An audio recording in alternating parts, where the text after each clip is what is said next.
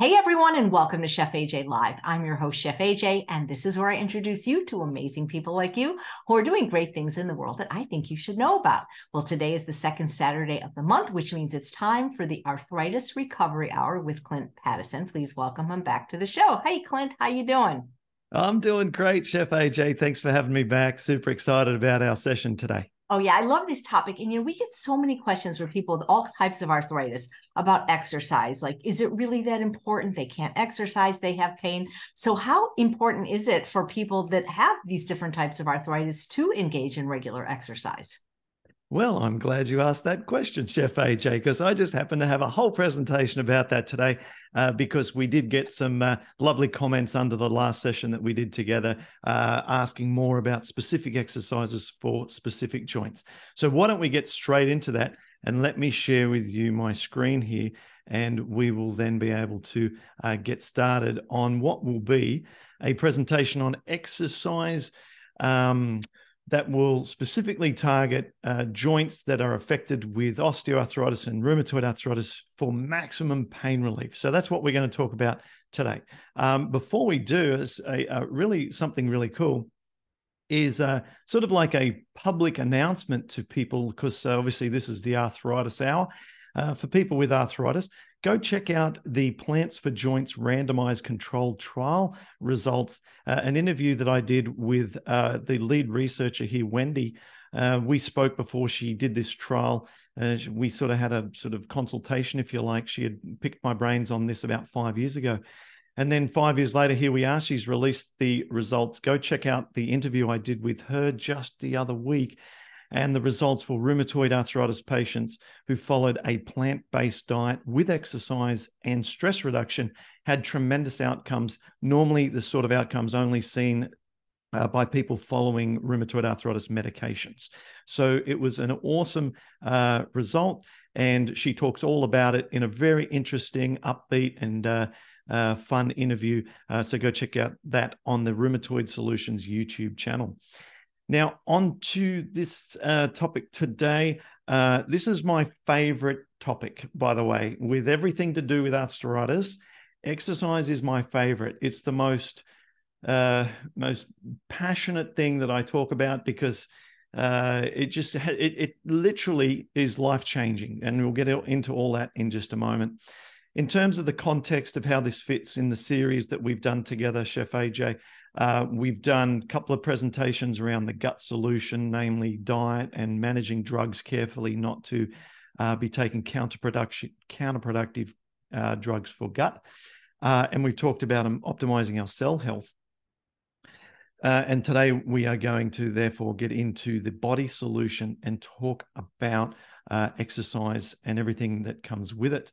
So what to expect in this presentation, I'll share with you my personal story, which is pretty phenomenal around my exercise transformation, and why exercise is the golden ticket. The studies on rheumatoid and osteo as to why this is where you should be focusing so much of your attention, and 16 ways exercise will answer your pain reduction prayers.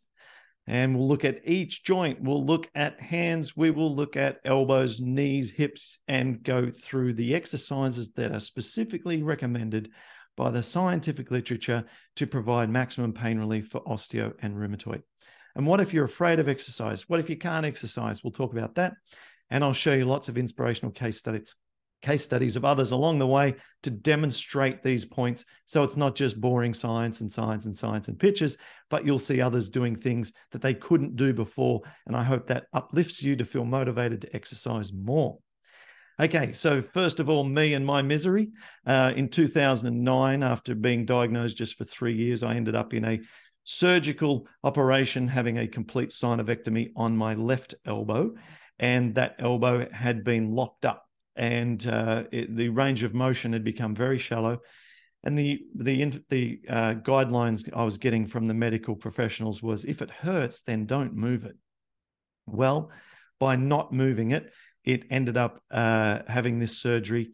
Having a surgery 3 years after diagnosis of rheumatoid is like a disastrous outcome. And even though this was 2009, I mean, that's not that long ago, right? So many of the similar drugs exist. today as what they did then. It's not like a complete revolution.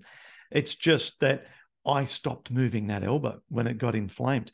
And it was so painful and so awful that even on a trip with my now wife to Peru, it was freezing. We're hiking the Inca Trail and all this sort of business. And I couldn't even cuddle her because my elbow was so bad. And at night we're freezing. We couldn't cuddle each other because my elbow prevented that. It was just like disastrous levels. So after I had surgery, I promised myself, whatever I did, whatever my plan was for the left elbow, I'm going to have the opposite plan for the right elbow. And the surgeon said to me, I'll see you again for the right elbow, to have the other one done, because it was showing the same signs as the left. And I made it my mission. I said, how can I never see that guy again? And so I thought, well, if not moving it ended up like this, then I'm going to move this right elbow like crazy. And that's what I did. I was obsessed. I was like, you couldn't see me not moving my arms at any time, always moving my elbows, going to the gym, going to yoga, constantly moving them around at home, almost like I'm running on the spot. I just didn't want to stop moving my elbows. And this worked. And so this is a video from just a few weeks ago when I visited my parents on the farm who don't have a pull-up bar. And so my dad grits this tractor out, and he's got some spikes there on the front of the tractor to pick up hay bales. And so I just used that, and my mum filled that. And so that's what I'm able to do now on both the surgical elbow, but also the one that was meant to end up in surgery, and now it has avoided surgery, and we're 14 years later, and I have forgotten the name of the surgeon. So that's what we want. We want to be able to eliminate inflammation, discomfort, swelling, heat, that bone-on-bone grinding that you get, the tendonitis, all these things. We want to be able to use exercise to help us achieve that outcome. Okay, so most people don't exercise enough, and the default is to do too little. And especially for rheumatoid arthritis, a lot of the science here is going to be around rheumatoid, but everything applies here with OA as well. So I didn't duplicate the sentiment of what I'm saying here with studies, but the sentiment's the same. So people are concerned that it's going to be painful during exercise, or that it may further damage joints that are already compromised. They're worried because they maybe have too much fatigue and they just don't have the energy, or they just have inertia where they say, it's not in my routine right now. It's nice to have, but I'm eating a bit better, and I'm going to stick with that. But exercise will not hurt you based on all the available evidence, and some references here in the gray shaded area below. Exercise won't hurt you. Even if you've got big, fat, swollen, heated, awful range of motion restricted joints with rheumatoid arthritis, exercise won't hurt you. Exercise won't exacerbate the symptoms, as long as you exercise sensibly and carefully. And I'll show you how to do that in this presentation. And so this is what these two slides are here, just study upon study, showing that exercise does not exacerbate disease activity in rheumatoid arthritis. And in fact, by contrast, these studies show that it decreases disease activity markers, decreases inflammation, increases physical strength, decreases pain, decreases fatigue, right? So the sort of the counterintuitive thing here is when you're fatigued and you have this disinterest in exercise, it's actually the exercise done habitually that will resolve that for you. And even running, as you see the last bullet point here, does not worsen osteoarthritic knees. This was a study done on people who are over the age of 50 who recreationally ran, and it turns out it did not exacerbate their disease activity. They did not see increased level of cartilage degradation to those who were running without osteoarthritis. And so we have to really, really embrace this message. Exercise is not the enemy. Exercise will save your life, and exercise deficiency is rife and will ruin your life. Okay, so as emphatic as I can be on this point. So here are 16 glorious ways in which exercise will change your life if you have arthritis. So first of all, And there are, as I said, there's 16 slides here, and I'll move through them at a relatively efficient pace here. But repetitions equal relief. So just every time a joint moves, it has a very, very tiny amount of anti-inflammatory effect. So the synovial fluid is released into the joint capsule when a joint moves through its range of motion. And the synovial fluid stimulates molecules that become anti-inflammatory and nurturing for the cartilage.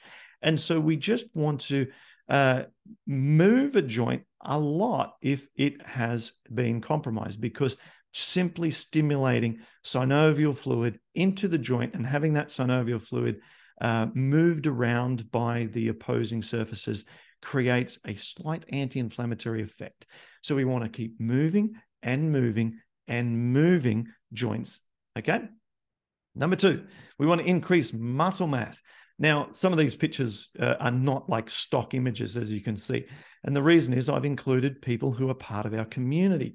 And so I'm going to show you videos, images like this one of people. There's real life examples of people who are part of the Rheumatoid Solutions community, who are following our dietary Paddison program and doing the exercise routines that are part of our membership and doing incredibly well. So here is Anaya. She's based in New Zealand. On the left, when she got started with our program, doing a self version of an ice bath under a really cold winter New Zealand hose there. And on the right, after she's engaged in, physical exercise, in this case, swimming, and she can now do pull-ups and just doing weight training at home. And you can see the muscle mass increase. That's her on the right, and just getting into the pool recently, into the lake recently, just that muscle mass increase. And so what happens is, according to the science, and I'll just look down occasionally at my notes here, is that the production of TNF-alpha, which is the one of the targets for inflammatory arthritis medications, like Enbrel and Humira, they target TNF-alpha. Well, these cytokines, inflammatory cytokines, they cannibalize the muscle tissue. So when you've got inflammation, you're then having a challenge to maintain your muscle mass. But when we exercise, we're able to counteract that. And the stimulus to the muscle generates the trigger for the body to build more muscle mass. Okay. And so what's really interesting is that even when people are on medications for rheumatoid arthritis, and a study show that even when they're in technical clinical remission, the reduced muscle mass in RA patients appears to be persistent even when the patient is in remission. So this is an interesting phenomenon where even if we take the medications, which of course is encouraged if you're not able to keep your CRP and ESR under control, then you can still have this muscle atrophy. So we must exercise regardless of drug intervention. Okay, so what about improved grip strength? So grip strength equates to longevity. So the better your grip strength, you're statistically more likely to have a longer life. And it appears that grip strength is just like an excellent window into the overall functional capacity of the body. So it's almost as though like your grip strength represents your overall ability. And so this is Danny, another one of our members here. Here he is getting back to what he loves to do. We're obviously requiring great finger strength and dexterity and grip strength to be able to climb a wall like that. And so because people with rheumatoid arthritis have lower grip strength than non-RA patients, we have to make sure that we really engage in physical activity that can improve our grip strength, because it literally correlates with or is associated with longevity, which brings us to the next slide directly. Increasing your lifespan. So this is a crazy statement, but active individuals have a 72% lower risk of all-cause premature death compared to individuals who are inactive. Okay. So it's a dramatic difference between active and inactive individuals.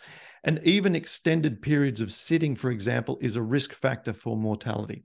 So a study was done, a large population study found that adults who sat for more than 11 hours a day, so if you sit for more than 11 hours a day, had a 40% increased risk of dying within 3 years from any cause compared to those who sat for less than 4 hours a day. I mean, this is like a massive, massive number difference. And I like this quote, so I'll read out this one quote. So, being unfit is a greater risk factor for death than smoking. So in 2018, a large population study was published by researcher Dr. Wael Jaber and colleagues. He's a cardiologist from the Cleveland Clinic. And this is what he said: being unfit on a treadmill has a worse prognosis as far as death than being hypertensive or high blood pressure, being diabetic, or being a current smoker. We've never seen something as pronounced as this and as objective as this. There actually is no ceiling for the benefit of exercise. There's no age limit that doesn't benefit from being physically fit. And being physically fit should be treated as a disease that has a prescription called exercise. Okay, so I like reading that one out. Okay, now on to the next. Now, improved range of motion. Now, we're not all going to be able to do this, and I can't do this, but check out what Rihanna is able to do. She has rheumatoid arthritis.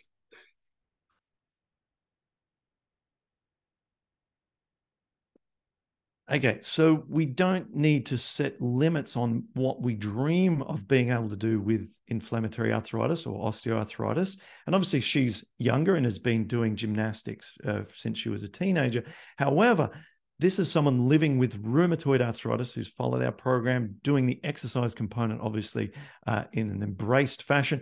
And that's someone else with our condition in our community. Okay, so a study on rheumatoid patients with active disease found that joint mobility increased as a result of a short-term, just 24-week exercise intensive program. So we can improve our range of motion. So there was one time when I couldn't take my hat off my head because my elbow didn't move that far. My fingers and wrists, everything didn't work. And you can see how this can be reversed with the right treatment, even for the worst cases of rheumatoid arthritis.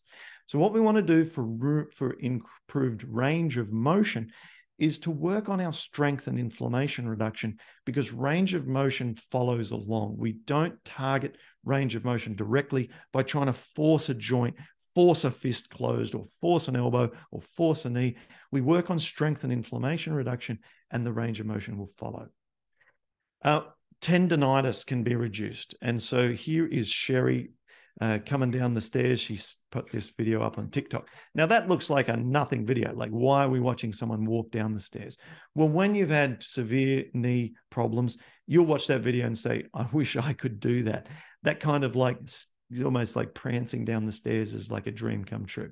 So tendinitis can affect our joints just like synovitis, and it throws way right up the inflammatory markers like ESR and CRP as well.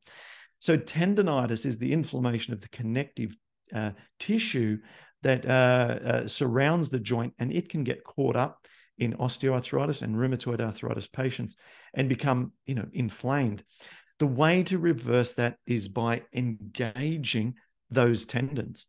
So by engaging that tissue, we actually get the same anti-inflammatory effect as that is which used through JAK inhibitors that are often used in rheumatoid arthritis treatment, like Xeljanz and these kind of medications. So the reference for this down the bottom here in the gray, one of my favorite studies. I mean, this has just really been a profoundly satisfying thing to see in practice, and is in the research, is what we see in practice, which is if you've got an elbow that hurts and it's got like say tenderness around the outside, not in the joint capsule, but around the outside, that's associated often with weakness and brittle tendonitis and stuff. When you engage that tissue, it provides inflammation relief. And so this is really a crucial benefit. Fitness is associated with a reduction in C-reactive protein. This is Melissa finishing, not my wife Melissa, but Melissa in South Africa, another one of our members, finishing a half marathon. She's had rheumatoid arthritis for several years, following our program, doing exercise training and running. And we know from the science that the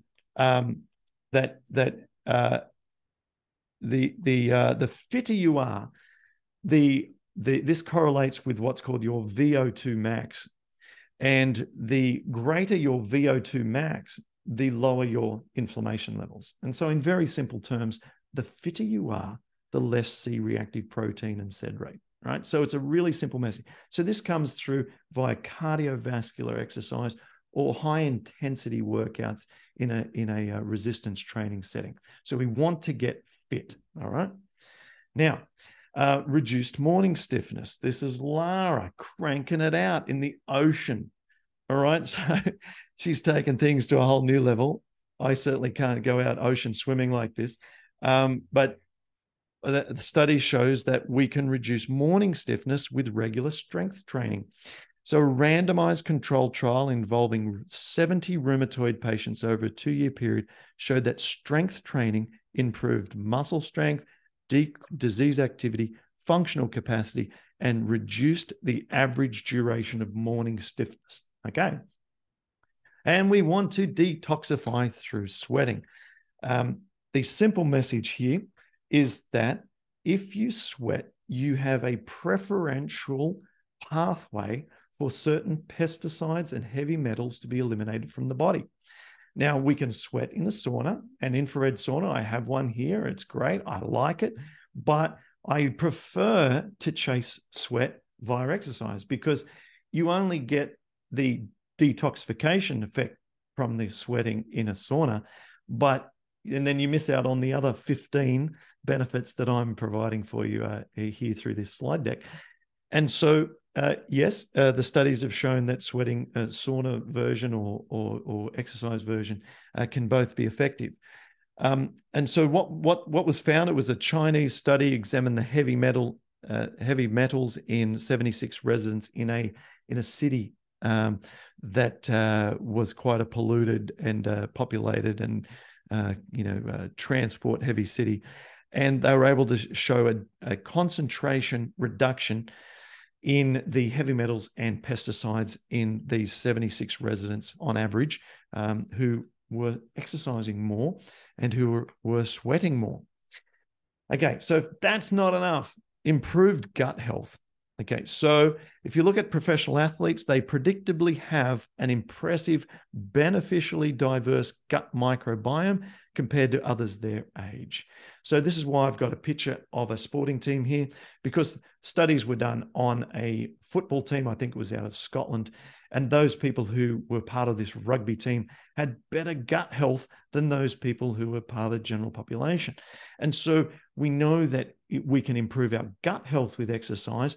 And given that gut health is one of the main drivers of the problem in the first place for both rheumatoid and osteo, because there is a dietary component contributing to both, then we can actually improve our gut health via the exercise component as well. And so this is, I think, a tremendous. There's great mice studies on this as well, showing that exercise reduces leaky gut in mice. And so these mice studies demonstrate exactly what we're trying to achieve as humans with rheumatoid arthritis. We can reduce oxidative stress. Now, this deserves an entire presentation on its own. And so this slide, it's a whole nother hour, oxidative stress. But basically what it is that the free radicals being generated in or around cells need to be offset by antioxidants. And within a cell, we have antioxidants to do this. And of course, dietarily, we can eat antioxidants, but the ones in the cells are far more effective. The ones in the cells are things like glutathione and catalase and superoxide dismutase. And these antioxidant enzymes are most beneficially generated via exercise. And so if you've heard of glutathione and you've wondered, like, what does that mean? It's basically your master antioxidant.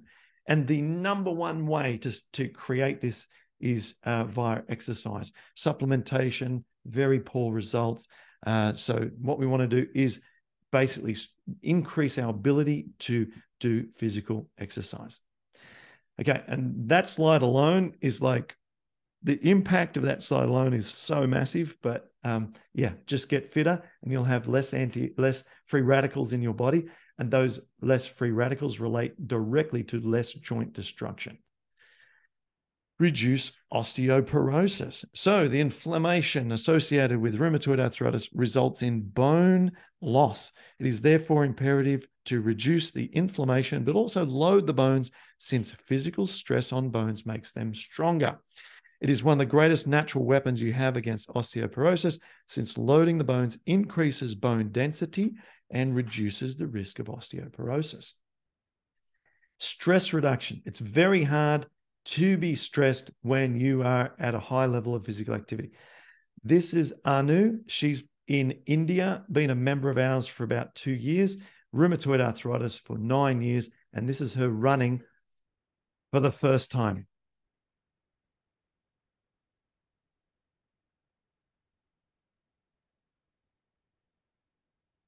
And that big grin at the end there. Imagine what it feels like to run for the first time in 7 years. That's how long it was since she'd last run. So it's euphoric, being able to feel the breeze in your air. And if you can't run, get on a stationary bike, experience the sunshine in your face, as I do. Look at the sunshine coming through on me right now, right over my face there. I should have lowered that window blind. Get out there, get amongst it. The feeling of movement and stress reduction is enormous. There's studies on this, but we all get it. Exercise feels good. Reduce osteoarthritis. So exercise relieves the pathological changes of osteoarthritis by reducing the degradation of multiple aspects of the joint. So this is a study taken just last year, or published just last year, that's really interesting. It shows all the benefits for osteoarthritis via exercise. And the two more benefits here I want to talk about is improved circulation. So if we're trying to increase blood flow to our joint, to the extremities and to the tissues surrounding our joints, we need more movement. And our lymphatic system, which is our waste removal system in the body, is 3 times more effective when it is moved than what it is when we are stationary. So if we want to eliminate waste and we want to have the ability to move cytokines around and out of the body, then we have to improve our movement to stimulate lymphatic function. Okay, so here are the 16 life-changing benefits of exercise for rheumatoid arthritis, all laid out in front of you. All you got to do is get up and get into it.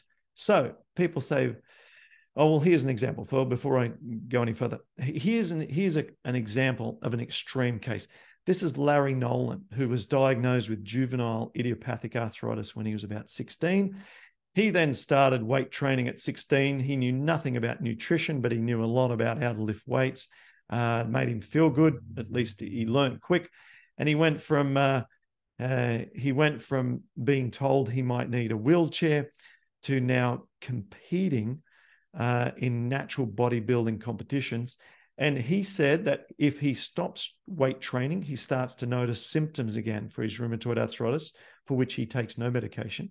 He went and saw his rheumatologist when I spoke to him a few months ago on our podcast. You can listen to the Larry Nolan interview on the Rheumatoid Solutions podcast. And he talks about how his rheumatologist said that if he presented for the first time, the way he was the last time he saw him, like several months ago, he wouldn't have diagnosed him with rheumatoid arthritis. And this is after he's had that since he's 16 years old and uses strength and weight training to keep his inflammation at bay. So the goal for exercise is simply the habit. That's really what we're trying to establish here. We want to establish a habit of exercise in our life. And I'm just going to shut this blind right here.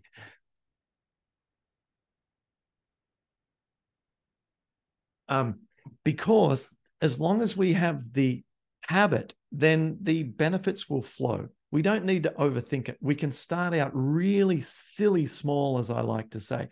So If someone says, I can't exercise, I don't exercise, I've never exercised, I say, well, can you get up and out of your chair 3 times? And of course, I can get up out of my chair, okay? Well, can you move your head back and forth 10 times? Yeah, I can move my head. Okay, let's start with 10 head movements. All right, and then tomorrow we'll do 15 head movements, and then I'll get you to raise your shoulders. All right, so we're talking so silly that you can't say no. And once you're on the plan of doing that each day and developing the habit around it, the dopamine kicks in, the familiarity arises, and you build that habit, okay? Now, the exercise formula is real simple. This is what we're going to do, and I'll now show each of the areas of the body and how to exercise them. It is 3 R's or triple R plus C. So what we want to do is, remember this, we need to do repetitions, which is just movement. Remember, I said reps equal relief.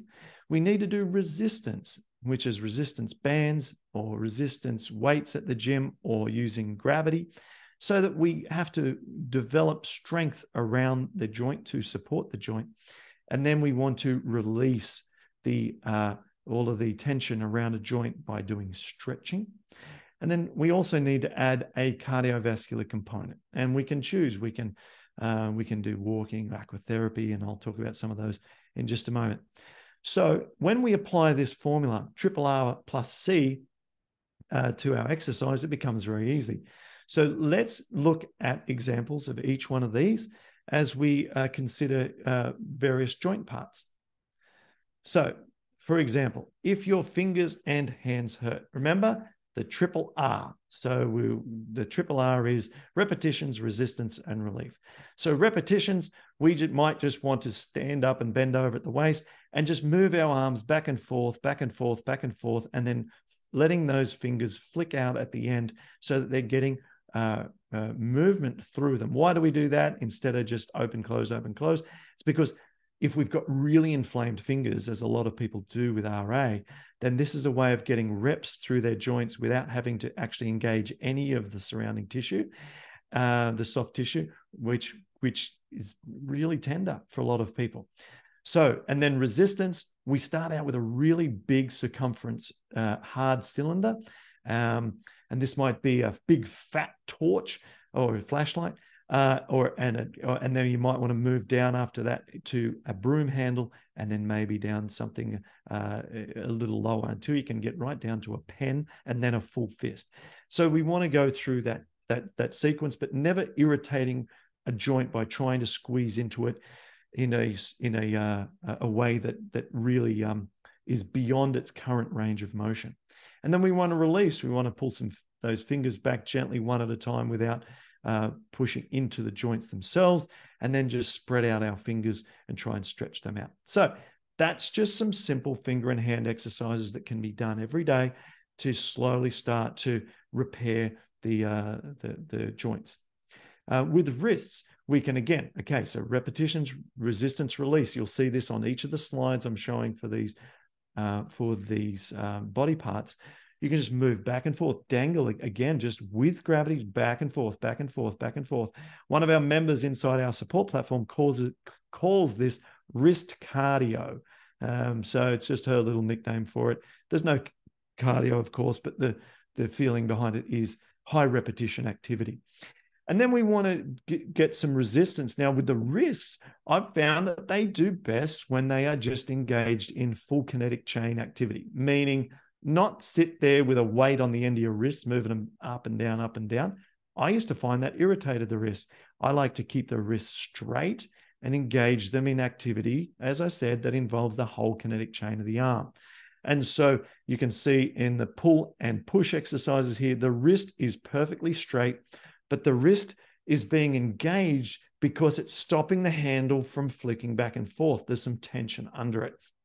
So this works best for the wrist, especially if you have rheumatoid arthritis with very delicate wrist joints. And then to release this, one option is just not to do any stretching for the wrists. That works best for me. But some people have found it best if they move their wrist down in both directions, just like as illustrated. And we actually have a member, Katie, in our community who did a podcast interview with me showing all of the wrist exercises that she has done that have dramatically helped her wrist. And they involve a lot of those kind of stretching activities. So again, you can see that over at the YouTube channel at Rheumatoid Solutions. So check that out. If wrists are a problem area for you and you do what's on the screen and it's not enough, go check out what Katie's got. Okay, so shoulders and back. So first of all, our repetitions, we want to get movement through the shoulders. Now, often before football matches, if you ever watch that, the players are doing sort of shoulder rolls. They might be swinging their arms back and forth or in big circular motions. But for those of us who are not, if you wanted something a little bit more conservative, you can do repetitions just as you walk. Get out on a grassy field and swing those arms back and forth for the shoulders and back. The shoulders and back I've combined together here because the rotator cuff, the whole connective muscles of the shoulder and back are kind of, for me, I like to treat them somewhat together. And so the movement through the shoulder, for example, you can't isolate a shoulder movement like that without engaging the scapula. So it's all connected. And so if we get that movement through the shoulders by swinging the arms back and forth, and then we want to build the resistance. Here we've got same exercises as the last slide for the wrists here.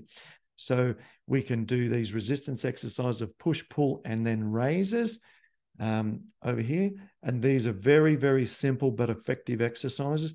And then we want to release the connective tissue with chest openers here that opens the front of the deltoid and into the back and scapula. What about the feet? What if the feet hurt? Look how simple this is here.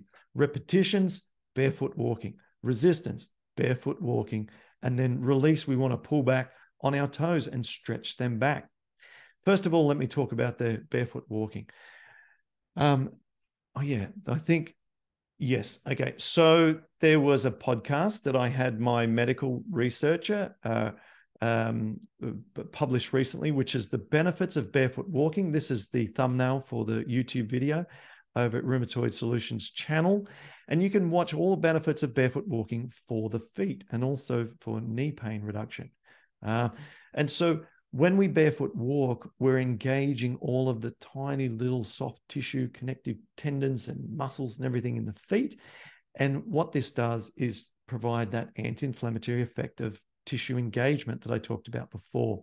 It also improves range of motion and strength. And there's no greater thing for your feet than walking barefoot in soft grass. To help to encourage the effects I just mentioned, we also then use the release by pulling back on these toes. Now, if you've got painful toes and inflammation in the metatarsals, this really hurts. But I've experimented with this over the years. And the pain in this particular movement, just this particular image here, where you pull back on your toes, does not seem to aggravate symptoms and seems to only provide benefit. Experiment with this yourself, but that's been my pretty rigorous analysis results. And watch this video. Okay, ankles. So with ankles, again, we want to get repetitions. The best way is just through walking. Resistance exercise can be done through calf raises with both straight legs and through bent legs. And the reason we do it through two different formats is because there are two different muscles in the calf muscle, and the different approaches here with the straight and the bent knees give you access into different muscle groups. And then we want to lean against a wall, as is shown on the far right here, and do what are called tibialis raises. And so we're building the front muscle at the front of the shin, but it also strengthens the ankles. What's not shown here is also balancing on one leg is very good for ankles because of the stabilizing muscles that are required. Okay, and then to release, we want to stretch our calf muscles and point those toes forward to release at the front of the ankle here. Okay, knees, everyone's favorite. Most people with osteoarthritis or rheumatoid arthritis have enjoyed the glorious benefits of knee health. And so we want to get repetitions. The great way that's not an impactful way is to do repetitions on a stationary bike. So if you've ever had, if you've ever been to like a physio or post-surgical knee rehabilitation, almost always they start with some form of resistance bike, either one like this or a recumbent bike. And then resistance we can get through simply squatting to a chair, or my favorite, which is the one next to that, this one here, where we do a one-legged isometric, meaning stationary, not moving, hold, where we're balancing on one leg and the other one is tucked up behind us. In the gym, people refer this thing as a Bulgarian split squat, but without the chair, and they put weights on their arms. Now, but the variation here is, notice that the hands are not touching the chair. We're trying to actually build strength in both the quadricep, but also build strength in the hip, which helps stabilize us in a one-legged position, and the ankles. Okay, so we try and balance here for a long period of time, maybe 90 seconds, 2 minutes. And you'll find this very challenging at first to balance. And we don't want to use that back leg to do too much, other than just to sit there to give us that light quad stretch. And this is a very effective technique for the knees, for very, very bad knees, just to start to build some stabilization and some quad and glute strength. Then we can release through the classic 3, which is hamstrings, glutes, and quadricep stretches. Here's 3 of the more common ones. Okay, so inside our members area, I have I think it's 52 minutes, very long video, going through all of the things that I did. You can see that in that image there, me on my back, I take people through a gym and show all the things that I do to support my knees. And if that's interest to people, it's very comprehensive. Now, what about the hips? Now, has our video come out? The hip, we are about to release, I think. I can't remember if it's out yet, but watch the YouTube channel, Rheumatoid Solutions. And because our video all about reversing or reducing inflammation in the hips for arthritis patients is about to drop, these are just some images from that. But here we want walking again. The studies are really, really strong with walking and hip pain. We want to really focus on walking as our main strategy, and then build resistance through exercises such, again, the bike. We've got some glute bridges and some of these lateral leg raises, trying to isolate the muscles in the bum and around the hip there to build strength, because the resistance training helps to build strength, and strength reduces the hip pain. And then to release, here are just some examples. We can get one foot up, and we can stretch up under the back of the leg here. Calf stretching here, a different format for that. But any stretching, there's just so many variations of stretching that you can do to release hip pain. Now let me see if yes, it must be just okay. It must just come out yesterday or the day before. A new video, which is Rheumatoid Solutions channel. You can watch all the hip pain research. That it's about 19-minute video. So go check that out as well. Much, much more detail than what I've just got here. And we're coming to the end of this presentation here. We've got now to look at, we want to pick a cardiovascular exercise option. So what we've done is we've looked at all the different sort of exercises that we can do to target the joints, but then what can we do to target our heart? What can we do to increase our cardiovascular ability? Because we know that that reduces inflammation too. And essentially, how do we get fitter, not just stronger? Well, we have a list of things here, and a lot of these are pretty straightforward and obvious and available to most of us. So we can choose one and go for it. Now, the walking is not necessarily enough on its own if you have rheumatoid. It's just not anti-inflammatory enough, doesn't bring up our heart rate enough. But Bikram yoga it will blow your mind if you've never done that. It could be called 26 and 2 in your area. Check that out. That for me was a game changer. Aquatherapy's wonderful if you've got limited abilities, a great sort of introductory level for arthritis. Swimming, sensational, absolutely 10 out of 10. If you have a pool nearby and you're able to get into that, please do. Stationary bike is awesome because it can be done at home or at the gym, and it's just fantastic, especially for the knees and hips. And then anything else you like, Pilates, other types of yoga, jogging, even dancing. There's been studies on dancing that even show that dancing does not irritate symptoms of rheumatoid arthritis, and in fact improved the inflammatory markers of people who dance regularly with rheumatoid arthritis. So we just need to pick something for our cardio and get into it.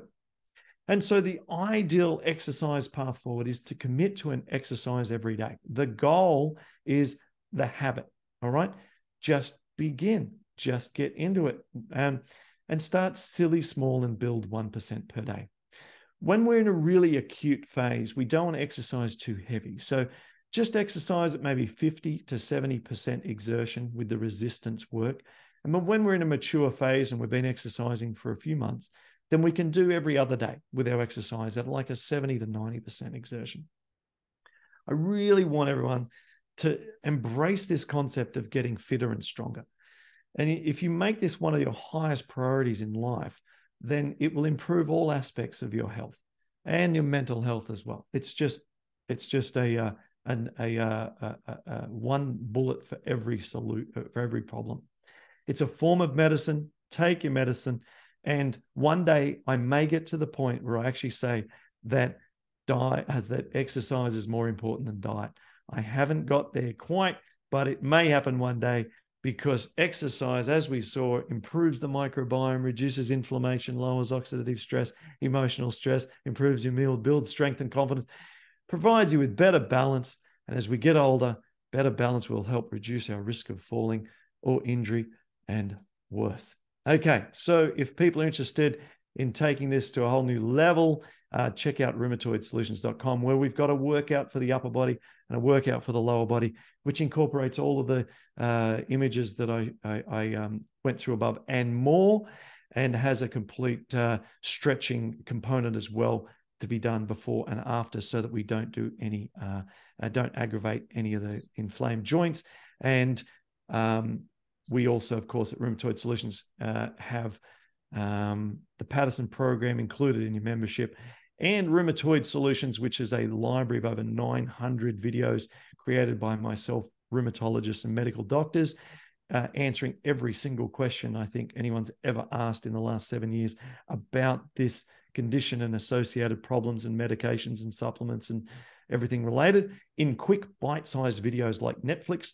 And of course, we do live calls every month with our medical doctors and myself to take questions and to support people with these conditions, because arthritis can raise lots of problems, and we're there to answer those. So that's my presentation, Chef AJ. Wow, you have 900 videos archived? That's amazing. 900 and growing each month, as we do another Q&A with our members, and they ask a question that we've never had before. I then have that question edited out of the video and upload it into that database, so that, yes, it's beautiful. It looks like and feels like Netflix, and it's all arthritis videos. Wow, that is incredible. Well, the exercises you showed, they could be done by people that don't have arthritis. Totally. Yeah. And you notice that they're all very simple, because we're all, when we have rheumatoid arthritis or osteoarthritis, sometimes the abilities are at an introductory level. And so that's why all of those exercises are things that can be done at an introductory level. And of course, if someone's watching this and they think, oh, that looks very easy, and they attend the gym or they do Pilates or yoga all the time, then wonderful. And as we go back to that quote that I read out from the cardiologist from the Cleveland Clinic, there's no upper limit. You literally cannot become fit enough if you're interested in health. There's no upper limit. Absolutely go for it. and it will provide lifelong benefits as a reward. I think it's hard for many people to start exercising if they haven't done exercise, either in a long time or their whole life. But I would imagine it would be especially difficult for people that are experiencing pain in their joints. Most definitely, and that's why we just want to just start with the concept of like silly small. Just do anything that's so easy, and if someone says, "Oh, I can't do 5 minutes on a treadmill," okay, then do 2, and it really is the habit. And if we can just get into the routine of doing it and think of it as medicine, people don't forget to take their, in the cases of, arthritis, often it's a pain relief like ibuprofen, or take their Tylenol. They don't forget that. Well, take your medicine in your exercise too. You don't forget to eat. You know what I mean? You got to do the exercise as well. So it's that hard, important. Clint. I mean, in with the people I've worked with, eventually you can get them to like the food and change their diet because, like you mentioned, they have to eat. But I think a lot of people don't feel that they have to exercise. That it's more of a luxury than a necessity. Yes, and hopefully now, after people have heard me go on about this now for a good 40 minutes or so, that they really embrace this and see that it's just the biggest untapped potential that most people are sitting on. It's like everyone has their own gold mine right within them, and they don't mine it.